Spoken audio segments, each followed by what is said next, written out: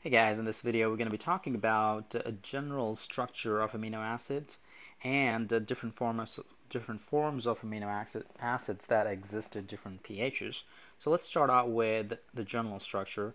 As the name specify, it must have an amine group and an acid group, so that's why they're called amino acids. So on this general structure here, I have the COOH, which is obviously going to be your carboxylic acid. And then on the left side, you got this NH2, which is going to be called an amine group, so that's why they're amino acids. Obviously, the carboxylic acid is going to be the acidic. The amines are basic.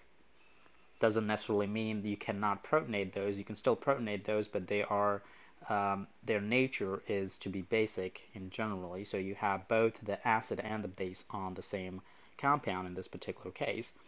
And then what you have in between the amine group and this carboxylic acid group is this carbon right there. And this carbon is called an alpha carbon.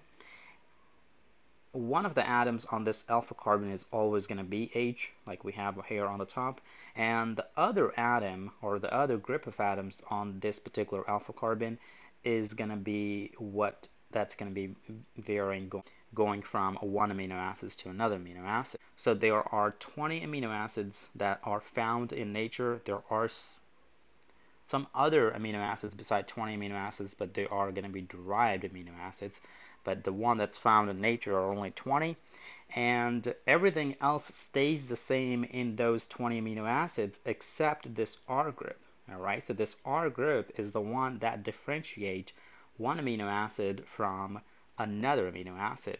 And then you're still going to have the amine group, you're still going to have the carboxyl group, you're still going to have this middle carbon or the alpha carbon, and that alpha carbon is still going to have the hydrogen attached to it.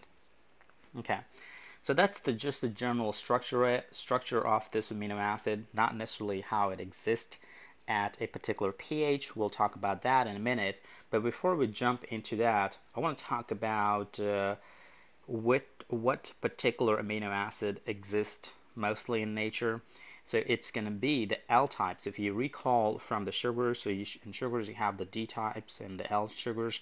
In case of sugars, your most common sugars are going to be the D types, but when you talk about amino acids, your most common amino acid is going to be the L amino acids.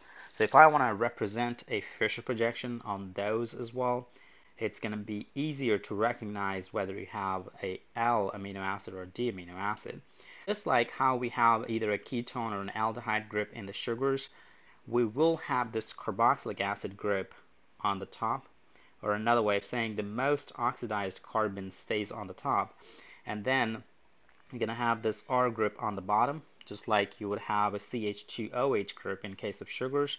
And then on this horizontal lines, you're going to have the hydrogen and the NH2. Okay, so if your NH2 is on the right side, like in this particular case, it's going to be a D amino acid. And if your NH2 is going to be on the left side, then it would have been L amino acid. So I'll copy that down here. Let's take that out.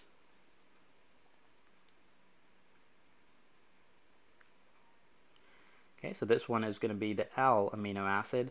And like I said, your L amino acid is going to be the most commonly found in nature. And what our body synthesizes and what our body uses as well, it's going to be the L type of amino acid. So memorize it like this way. L means like and D means dislike. So in case of amino acids, your body likes the L type and dislike the D type.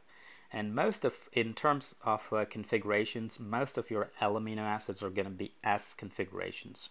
I'm going to say that again, not all of them, but most of them will be S configurations that are coming from L amino acids. And and the other is also true. The most of the D forms of amino acids are going to be R configurations. But I'm not going to talk about the R and the S here, just to be able to recognize what's going to be the D and L based on this common Fisher projections. Okay, now how this amino acid really exists at different pHs? Obviously, this structure that I have shown, that's not the actual structure, it's just the representation. Depending on what the pH you're dealing with, they're gonna have a different, slightly different structure depending on what gets protonated and deprotonated. So at a very low pH, which means under acidic conditions. So let's say A here. Let's call the structure A, means under acidic conditions. So you can say at low pH. At low pH, you're going to have your amines. Since your amines are basic, they are going to be protonated, so that's why it's existing as an NH3 plus form, and your carboxylic acid are also going to be in the protonated form. So this is the condition, this is the structure you're going to have at a low pH. Now, if you add water to it and try to make it dilute and to kind of bring up the pH, and in that case, your water will actually take out the proton from this carboxylic acid first. And when it takes out the proton from this carboxylic acid, you will have a negative charge right here. And at this particular time, you're going to have an equal positive and negative charge on a given structure. Or another way of saying, you got a positive here and a negative here. So your net charge is going to be 0. So when your net charge is 0, we're going to be calling this neutral, and the fancy name for that is Zwitterions. So it's going to be Zwitterion. At Zwitterion, the amount of positive and negative are the same, so there's no net charge on the molecule. So as you move along, or as you increase the pH, or kind of going more close to the physiological pH, which is roughly 7.4, you're going to have most of your amino acid being existed in the form of a Zwitterion. Let's say I'm trying to add some more base onto it, or another way of saying I'm increasing the pH. So at high pH now, so we're talking about pH 11, 12, and so on. So at high pH, you're going to be start deprotonating your NH3 plus as well. So when you lose that proton, you're going to have an NH2 here and the O minus there. So this is going to be your basic form of amino acid. So I'm going to call that B.